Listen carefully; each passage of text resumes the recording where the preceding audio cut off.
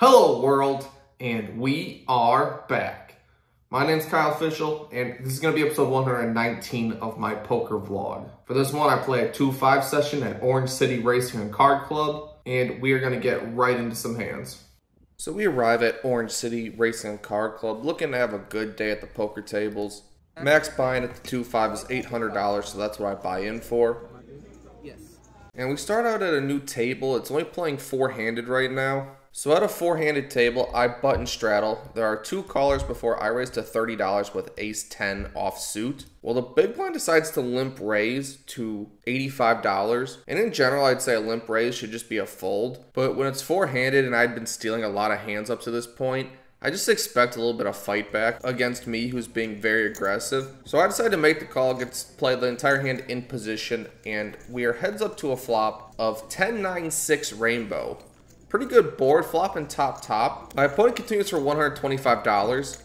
I see no other option besides just calling. My opponent could still have ace king, ace queen, all the random missed ace X's that have backdoor flush draws, and I am well ahead of all of those holdings. When the turn is the three of hearts, my opponent does not slow down. He continues for $250. And again, playing four-handed, I think it's much more likely my opponent's just not giving up on an ace-x hand than actually having a strong hand. Additionally, you can have hands like queen-jack, king-queen, gut shots that still have some equity and some overs that don't want to give up. So still being ahead of plenty of his range, I decided to make the call a second time. The river is the queen of clubs.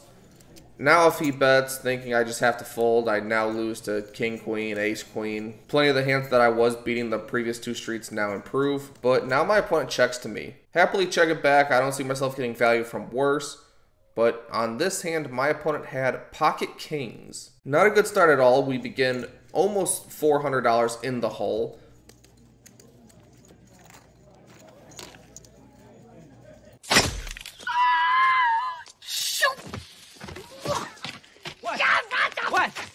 On the next interesting hand, there is a button straddle. Two players limp, and I raise to 40 with ace-king offsuit. Definitely an above average hand worth a raise. A middle position player calls, and both the limpers fold. So we're going heads up, out of position to a flop of ace-8-4. Great board for me, top pair, top kicker. I would continue here almost all the time, but I look over, my opponent's already assembling a bet, which kind of gets alarm bells going off in my head. Like, typically when you're thinking about sizing, you look over, your opponent's already disregarding that it's your action, just deciding how much money they're going to put in. I'd say it's pretty strong, so I check to my opponent. He bets $35. I happily call a bet of that size.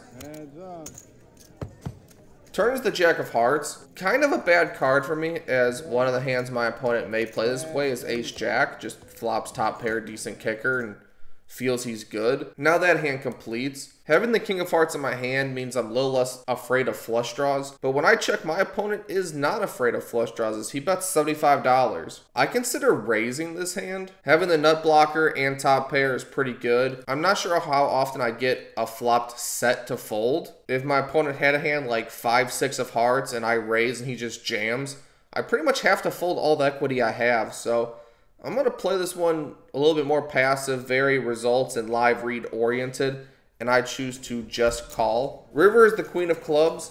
Again, a horrible card for me. If my opponent's not ace, queen, queen of hearts, that gets there too. And this card still does not dissuade my opponent in the slightest. He continues for the third barrel, $175. He didn't even have that big of a stack to start with, so with alarm bells just blaring in my head that you somehow have the worst hand and you should fold, I eventually listened to it and I just let it go. When my opponent shows both of his neighbors the hand he had, I request to see it as, I'm curious. If you show one person in the class, you gotta show them all, sir. And he has ace-8 of spades. So definitely a good flop for my opponent. I'd say a risky river bet, as I could easily just have hearts and I'd call with ace-jack, ace-queen. I had the one hand that did not beat ace-8. So nice hand for my opponent. I'm getting moved to the main game, so seat changes a little bit, and happy to move as the last chair was not doing very well for me. I button straddle. With 3 limps, I raise to $50 with pocket queens. 2 of the players decide to call, so we're going 3 ways to a flop. of 10, 10, 9, 2 diamonds. When it checks to me, I'm not interested in checking back. Get value from flush draws, get value from weaker pocket pairs like 8s, 7s, sometimes jacks, maybe an ace 9 suited, things such as that. So I continue for $60. Only one of my opponents decided to call. Okay. Let's see a clean turn card. 5 of diamonds, not very much what I'm looking for. When my opponent checks to me, I think this is a clear check back spot. When the obvious flush draw completes, I would check 100% of my range, whether I had ace 10 or an overpair. I think I can mix in some bets sometimes, but that's only because I would bet if I was betting with a flush draw. Without even the queen of diamonds, I think it's a little too thin to go for a bet here, as we're not even semi-bluffing. So I check it back. River is the ace of diamonds. Horrible card. 4 diamonds on board. We have 0 diamonds. My opponent checks to me. I really expect my opponent to bet if he had a single diamond, but he may check a 10, as this is kind of a horrendous board for him. But deciding my opponent's kind of relegated to either a made flush or 3 of a kind, I just decided not try to turn these queens into a bluff. I think that they have just enough showdown value to beat some missed straight draws and some smaller pocket pairs that would call one flop bet, so I just checked this one back. My opponent has pocket 6s. Great news for me, except one of the 6s is a diamond. Kind of a gross run out, but I definitely had my chance to steal this one away. Next hand of note. I button straddle again with 2 limps. I looked down at pocket aces, the greatest hand ever pre-flop in Texas Hold'em. I raised to $40. I don't need to go too big, as I would like to get some action. It's the only way I'm going to be able to dig myself out of the hole I keep diving deeper into. Well, 3 of my opponents decided to call, so we're going 4 ways to a flop of 10, 4, 5, 2 clubs. Definitely a board I'm super comfortable with. No one should really have 4, 5 all too often. Well, a middle position player leads into me for $50. I think a raise would be in order if I did not have the ace of clubs. I see a lot of these weak, small leads when people are betting with flush draws, but blocking the ace-high flush draw takes away a lot of those possibilities and leads them more weighted towards made hands, like 4-5s, pocket 4s, pocket 5s. But I think this opponent would also do the same thing with ace 10, 10-9, 10-jack some of the time. I've seen him lead with top pair into the aggressor, played with him a few times, so I'm actually not worried about being behind at this point, so I decided to just make the call and reevaluate on the turn. When the turn is the 7 of spades, my opponent bets again, $75. Now I think my hand could just function pretty happily as a pure check call down. If my opponent had a hand like 6-7, he might play the same way. I'm still beating that. Maybe medium clubs, queen jack, and still the ace 10, 10, 9, things like that I'm still beating. So I think my hand functions fine. It's just a call, so that's what I do. River is the 6 of spades. And now my opponent bets 100. At this point, being led into and bet all 3 streets, I'm trying to pick out a hand that could actually do this and I could be losing to. I don't really see a set being able to bet this river with a 4-liner on board. And for my opponent to just lead on the flop and have a straight, he has to have like 4-3 or 7-8. Seems pretty implausible, especially the flopped clubs missed. He could still be turning a single pair like 10-9 into a bluff, maybe even 6-7 into a bluff. Obviously losing to the 6-7 combination, but that's really the only hand I see myself losing to, and beating all the missed flush draws and all the flop top pairs, win over 500. So I just make the call. I think it's pretty standard, and my opponent shows 10-8. So yeah, I just led with a top pair and went runner straight on me in very disguised and odd manner. Definitely was not expecting that. Trust this guy.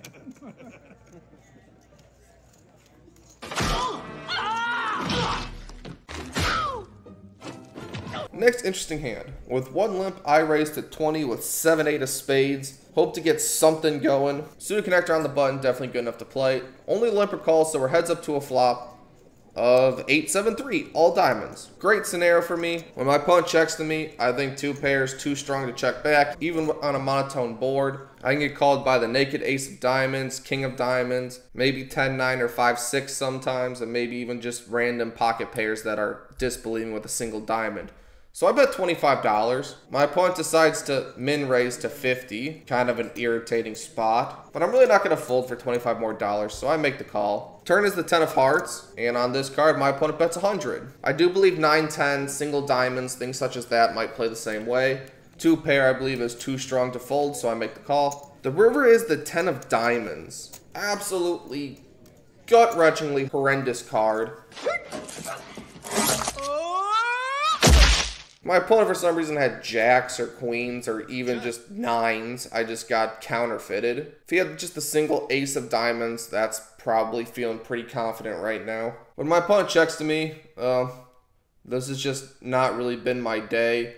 Not really trying to blast off here, and I don't really expect any good flush to fold, even though the board paired. Most players don't even fold single pairs, let alone flushes, so I just checked this back, kind of lamenting my fate at this river card. But my opponent had 4-5 of diamonds. So this might have actually been one of the few flushes and few river cards that I could have got a bluff to work on. But say in general, I'm just going to be snap called with all better hands. Either way, this one I had the opportunity to steal away. Just not the stones to try it. Next interesting hand. I'm in early position. I raise to $20 with king queen offsuit.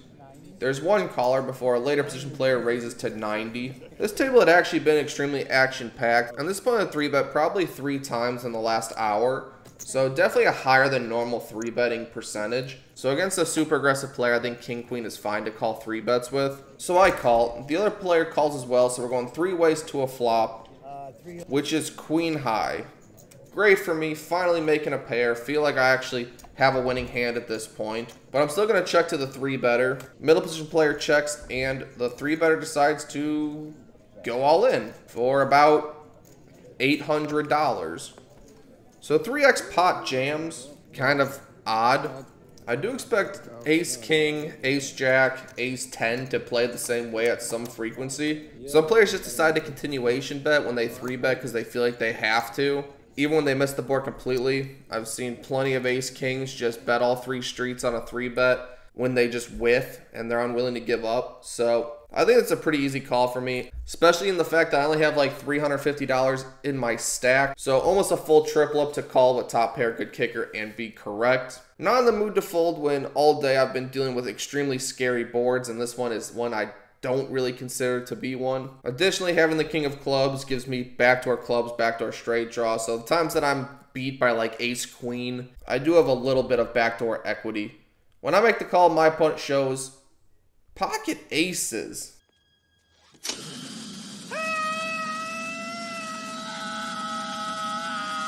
Really did not expect my opponent to 3x pot jam with aces on this board. Especially when you have 2 callers. Like any opponent could have pocket jacks, pocket queens, queen jack. Guess he's going for max protection against club draws. But either way, we still have some outs, some percentage. Oh boy, the turn is the 3 of clubs. I'm not dead. And the 7 of hearts does finish me off. Sounds good to me.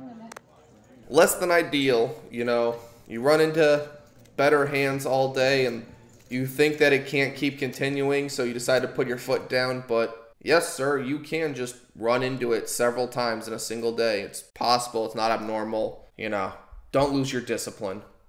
So I changed tables again. That one was not feeling it for me. And this leads us to a final hand of note. I'm in early position. I raised to $20 with pocket jacks. Very standard. 3 later position players call, so we're going 4 ways to a board that is 10 high. 10, 8, 7 rainbow. Feel pretty good about pocket jacks. I decide I'm going to bet a little over half pot because any card higher than a jack to hit the turn would kill a lot of my action, maybe not really know where I'm at. So I raise to $50. My opponent to my left raises to $230, and then it folds back to me. This bet I just peg very narrowly to exactly 10-9 or 9-8, something like that. I think most players would pick pair plus straight draw as a raising candidate in this spot. And the few times that I'm against 2 pair, I have plenty of suck out outs and just 9s to give me a straight. So this is one where I think I'm ahead a lot of the time, and I'm just going to put it in there. Hopefully I'm against a single pair plus straight draw, and we can hold. When I put my opponent all in, he snap calls. Wasn't really expecting him to raise fold, but either way, we still have to see the run out. Ace on the turn, not the greatest. My opponent could have ace 9 some of the time. Jack. Yes, I have trips. I win. Oh, nope. Opponent had 9-7 offsuit.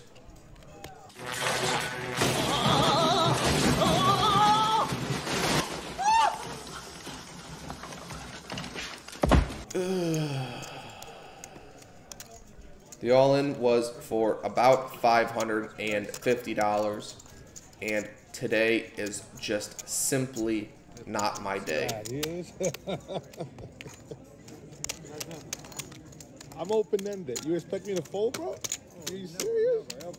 For this vlog specifically, the results are I lose $2,100, which it's relatively big at just 2.5, almost 3 buy-ins. Obviously, there were some hands that I won that did not make the video because I think the overall theme of this session was premiums getting cracked, some pretty gross runouts, and then coming to spots where you theoretically could get your opponent to fold if you were playing a little bit better, but then choosing a more passive route because of how bad you were running. I think it's important to recognize those spots more than the flopping top pair and getting one bet in on the flop and everyone folding turn. But either way, there will always be more to come next week. Thank you for watching, and I will see you on the next one.